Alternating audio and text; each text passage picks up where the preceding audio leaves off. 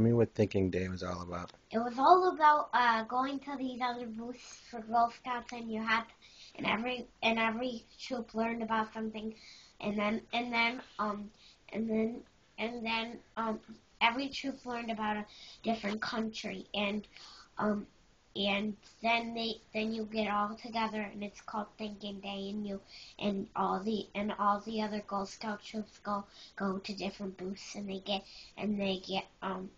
a stamp on it, and there's sometimes a craft, and there's sometimes food, and it was like this. It was like you had to. It's like you had stuff to hold. You had to like sometimes there's food. You get a food, and then you have to like do this craft, and then something falls, and then you have to pick it up. And then you have to go to the next booth and do it all over again. It's just like, ugh.